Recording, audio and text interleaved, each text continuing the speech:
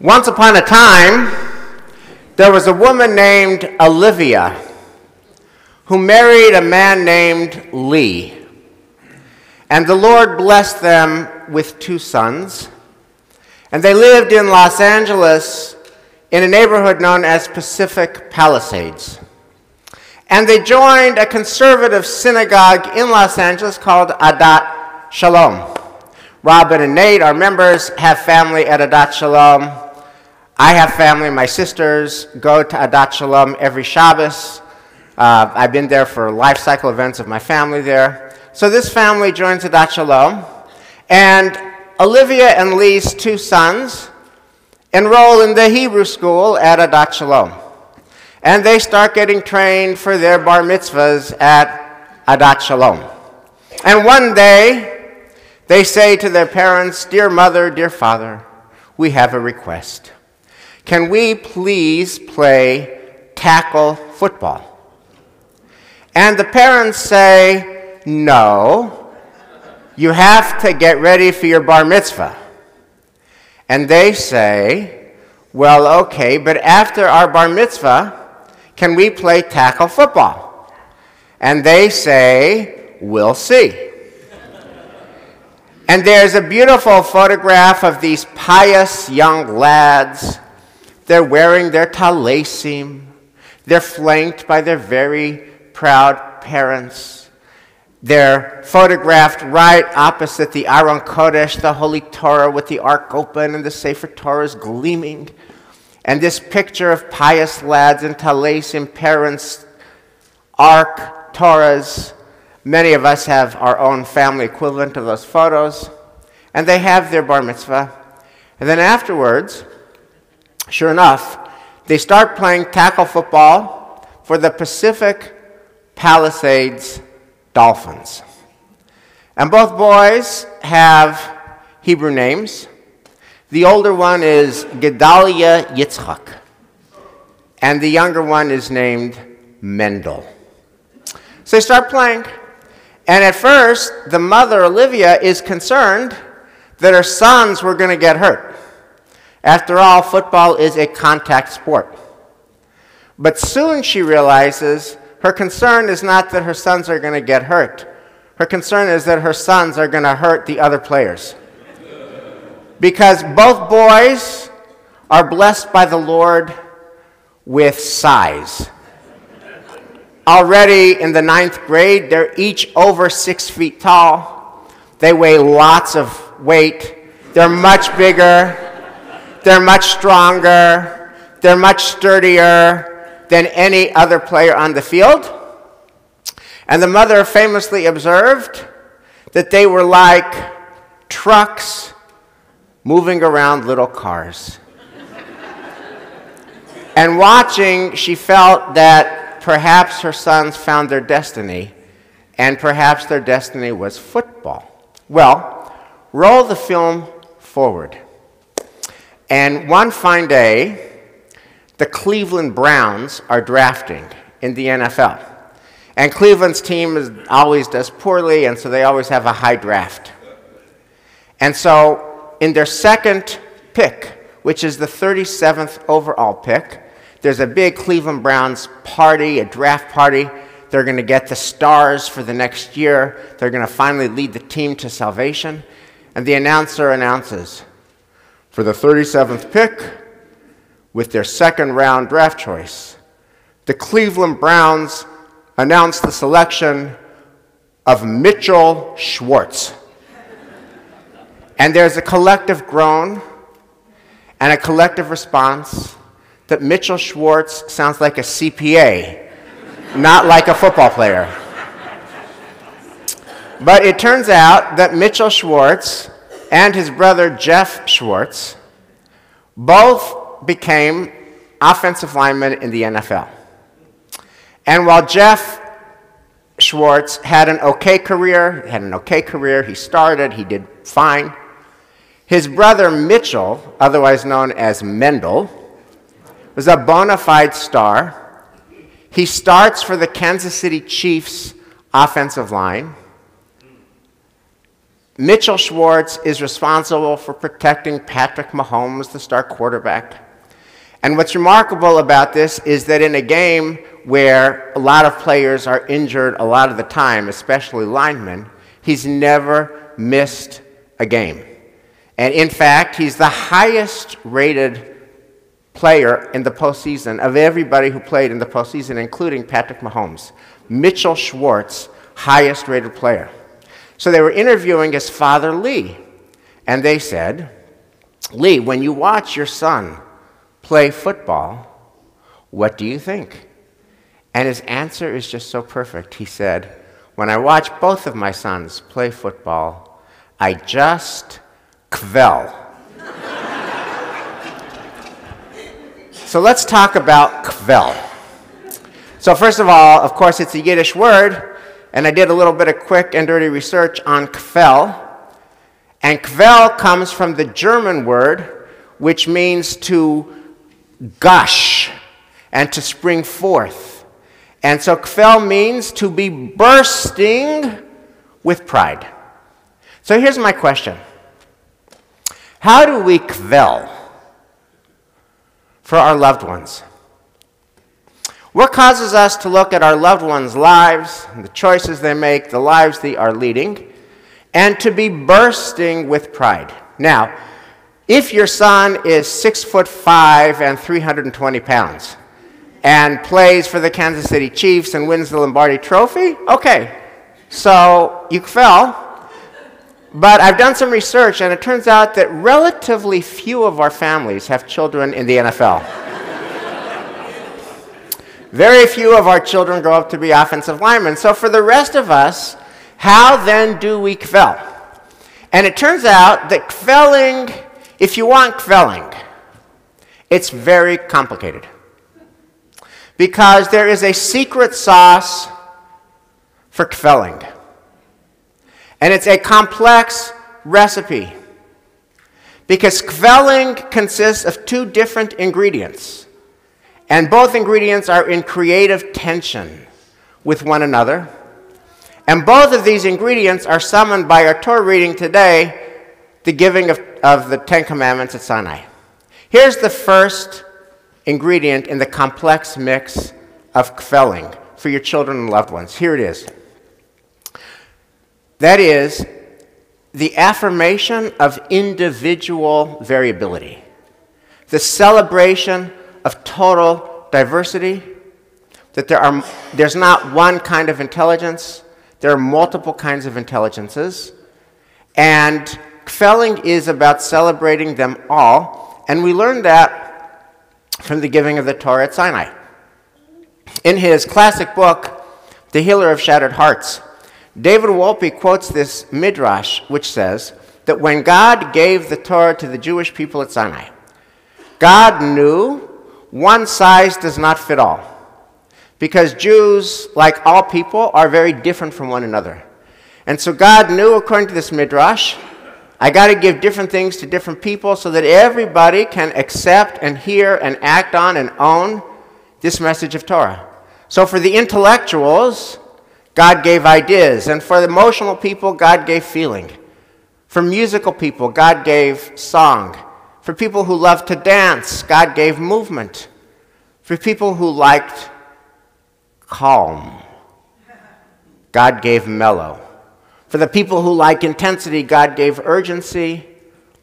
God gave every person what they needed to live this. One size does not fit all for revelation. And if you have kids, you know that one size does not fit all for parenthood.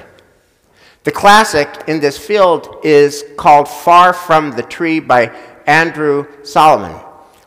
And he writes about the differences between parents and children, which are often vast. And he begins his book with a very famous observation. There is no such thing as reproduction, only production. There's no such thing as reproduction, only production, because if you bring a child into the world or if you adopt a child, you're not bringing into the world or adopting a clone who's just like the parents. Rather, they're somebody who's independent, has their own mind, has their own soul. And so the first ingredient of Kvelling is to be genuinely happy that your child has found their thing, even if their thing is most definitely not your thing. Can you do that? Can you be deeply okay with? Can you in fact celebrate? Can you be actually happy that your child has found their thing, even if their thing is just totally not your thing? That's the first ingredient of Kvelling. And I learned this from a very important non-Jewish source, a Netflix video series called Cheer. Shira and I watched this 6-part series on cheer. Cheer is a sport. For those of you who don't know what cheer is, it's a sport where you have athletes who are super talented. And this series is about the cheer squad at Navarro Junior College. Navarro Junior College is in Texas, and they are a dynasty. They win the National Junior College Tournament competition year after year in Daytona, Florida. And the series is 6 hours about what is it like to be on a cheer squad, which is intense and intensely successful. So it's a co-ed squad, so the base are men, and the men are responsible for sending into the air their female colleagues who are called flyers, base and flyers. And it takes a lot of athleticism. If you're on the base, you have to be strong enough to be able to lift another human being and send her into the air. And if you're one of the flyers, you also have to be totally agile, and they whirl and they twirl and they flip and they come down. So it requires strength and agility and trust, because you're high up in the air and you got to trust that your teammate's going to catch you, which happens a lot. But not always. And when it doesn't happen, you know, some serious and worse than serious injuries ensue. So we watched this for 6 hours, and I'll tell you why I was fascinated by cheer, just at the human level. I don't actually do it, but I'll tell you why I found this fascinating. Because they do profiles of all these athletes, both the bases and the flyers. And here's what was so remarkable to me. They wake up in the morning and they're thinking, cheer, cheer, cheer, cheer, cheer. I'm going to do cheer. I'm going to do cheer. Their whole life is cheer. They don't actually do any schoolwork. They just do cheer. And what's so interesting is not one person comes from a family that does cheer. Not one person said, oh, I want to do cheer because my mother did cheer. Not one person said, I want to do cheer because my father did cheer. Every one of these athletes found cheer on their own. It was their thing. It was not their parents' thing. And so that's the first element of Kvelling. Can you cheer when your kid finds their thing, even if you're like scratching your head, where did that come from? But it's their thing, and you're happy for them. But now this is why Kvelling is a complex recipe. Because here's what cuts against that, or is in creative tension with it. Kvelling is also about, and Sinai is also about, the transmission of values from generation to generation. That this is a value that's important to me, your parent. And I want to transmit this value intact and in love to you, the next generation. I want you to take this value and live it on your own and make it live in another generation. After all, the Ten Commandments are not just God saying, love all of you who are just who you are. The Ten Commandments are God also saying, it's great that you can all hear the Ten Commandments, but I expect you to do all the laws of the Torah. So here's my question for you. Can you have both? Can you affirm individual variability, individual uniqueness, multiple personality types, and can you still at the same time somehow get, in that same package, the transmission of values from great-grandparents to grandparents to parents to children to grandchildren to great-grandchildren? Can you get individuality and transmission of values at the same time? So, this past week, a very wonderful man, completely inspiring man named Herb Epstein, was laid to his eternal rest. I just want to acknowledge his daughters, Deborah and Judy, who are sitting where Herb and Jean always sat every Shabbos. And Herb died at the age of 94. And his kids during this week were going through his personal effects. And they found something that was remarkable. So he himself was a first-generation American. And his parents were both immigrants. They came to this country from the Ukraine. And what his children found during the days before his funeral was the original of his bar mitzvah speech, which he gave in 1939. Okay? He was born in 1926. He merges to his adulthood, his Jewish adulthood, in 1939. We're on the eve of the Holocaust. We're on the eve of World War II. We're in the shadow, the age of Adolf Hitler. And this child of immigrants, this child of Ukrainian immigrants, takes the pulpit for his bar mitzvah. And as a 13-year-old, this is what Herb Epstein says. He says, "My family's only here because our country let us in. I'm only here standing before you now because our country let us in. And I'm young and I'm beginning my adulthood. And so here's what I want to do. I want to pay this forward to other families. When there are other families who are seeking welcome, that's what I want to devote my life to." He's 13 years old. So it turns out he'd have to wait a while to be able to do that. He gets married to Jean.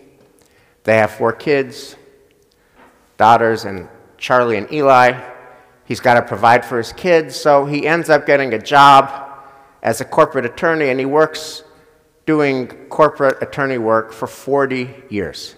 And it's a good job, and he provides for his family, but he isn't able to do this value work that was so compelling to him. Then he retires. And he spends the next 30 years, the entirety of his retirement, trying to help asylum seekers gain asylum, representing them in the courts.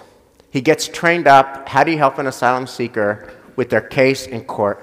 He spends 30 years doing that. And at his funeral here in the Gann Chapel this week, one of his legal aid colleagues, who had worked with him for only 20 years of the 30 years, said in the 20 years that he did this work representing asylum seekers in the courts, Herb Epstein personally saved the lives of 1,000 people, at least.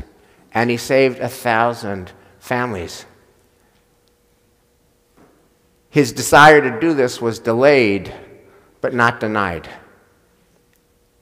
Now here's what's so remarkable. Think of Kvell. Affirmation of individual variability, affirmation of transmission of values. How does this work? So Herb and Jean's 4 children are all very different from one another. One is an architect, one is a theater director, one is a mathematics professor, one is a musician. Very different from one another. Because the beginning of Far From the Tree is true. There is no such thing as reproduction, only production.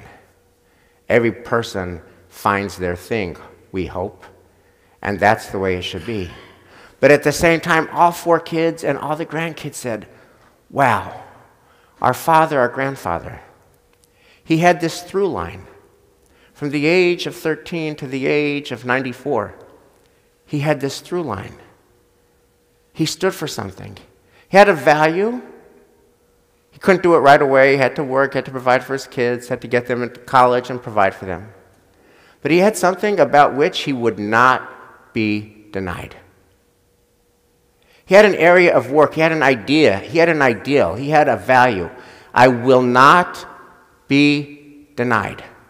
Delayed, maybe for 40 years, but not denied 30 years. A third of his life he devoted to this. And all of his children and grandchildren said, yeah, we need to do that. We need to find our own through line, our own idea, our own ideal about which we will not be denied.